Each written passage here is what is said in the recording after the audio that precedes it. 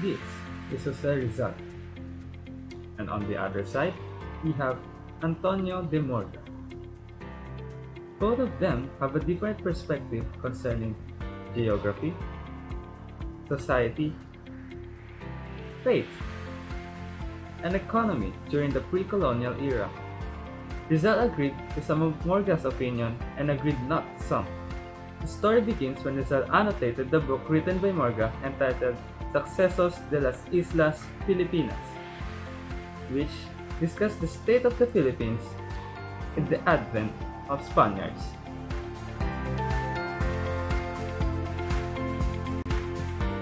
First, we will talk about geography, location, climate, and plant species are among the things that is discussed in the book. Philippines was deserted and uninhabitable. No. Ptolemy in his geography indicated three islands which are Sinagae, Gilolo, and Amboyna and their inhabitants. Thus, Philippines was not deserted and was actually habitable. It extends up to 12 degrees south latitude. It actually is exactly 25 degrees and 40 minutes latitude north until 12 degrees latitude south. For climate, Winter and summer are the opposite of those in Europe, as the rain pours from the month of June up to September, and summer from October up to the end of May. I don't think so, sir. In Manila, by December to February, the temperature goes down more than it does during August to September. Thus, with regards to the season, it resembles Spain as all the rest of the North Hemisphere.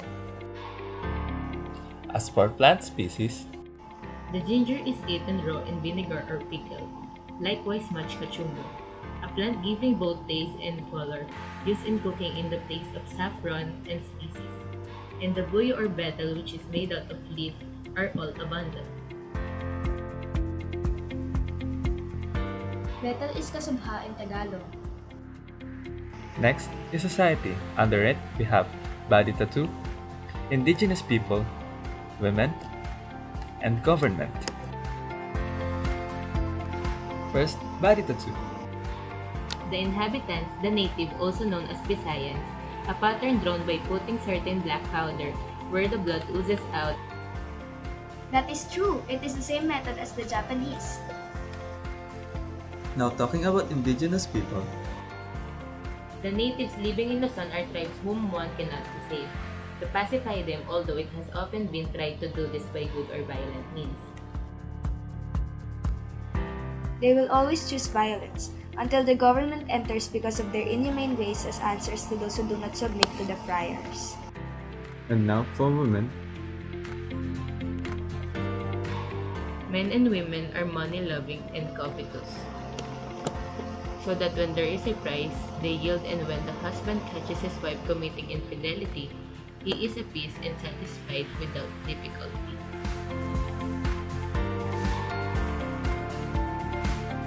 We find it everywhere, even in Europe itself.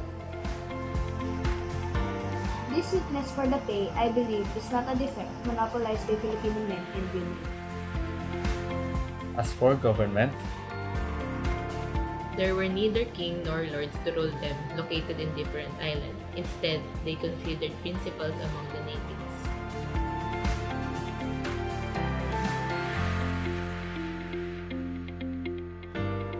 I agree that there were no such kings or lords.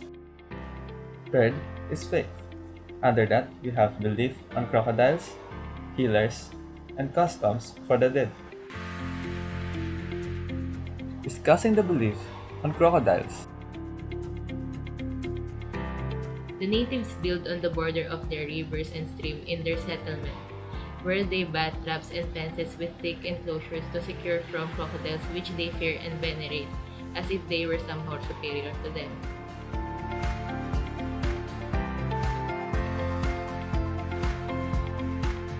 Perhaps for the same reason, other nations have great esteem for the lion and bear, putting them on their shields and giving them honorable epithets.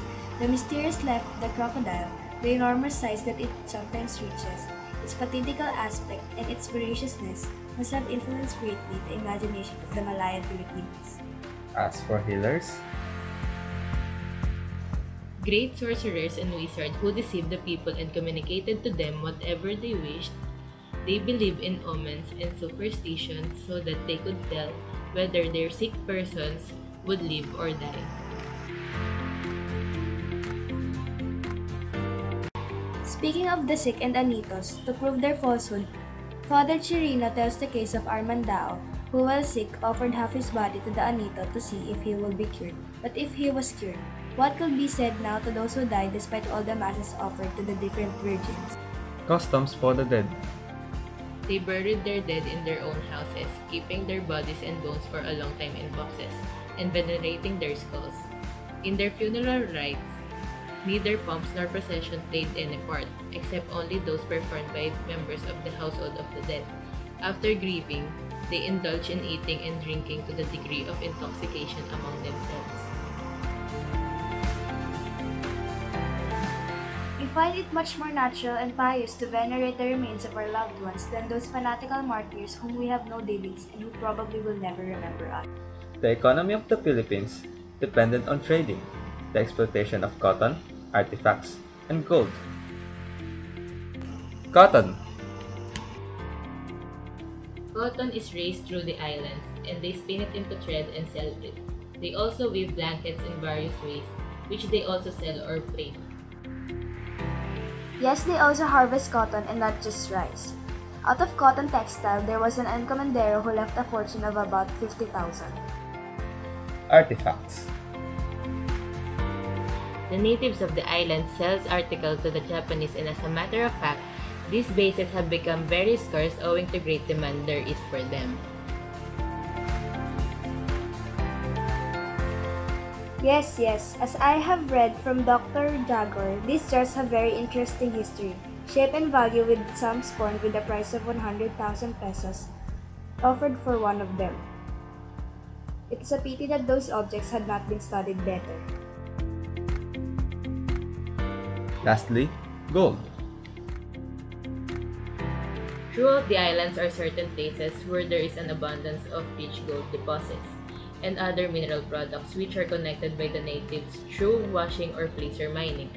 But after the Spaniards had settled in the land, the natives become more lax in the mining of gold, contenting themselves with what they already had, in the form of jewelry and ancient ingots of gold, inherited from their forebears, which were abundant in themselves.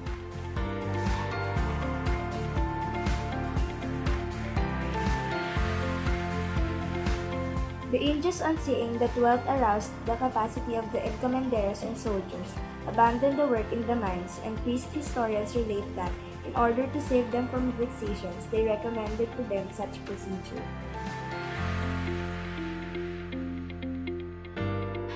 Igorots felt that their gold was kept more securely in the grounds than in their own homes or settlements. I agree, the Igorots were right.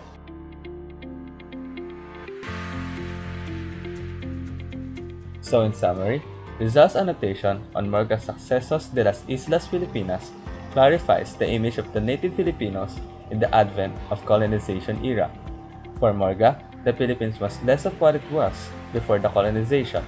But for Rizal, the natives have their own perfect geography, organized society, strong faith, and stable economy. Then, Filipinas, therefore, can be successful even without the intervention of the Spaniards.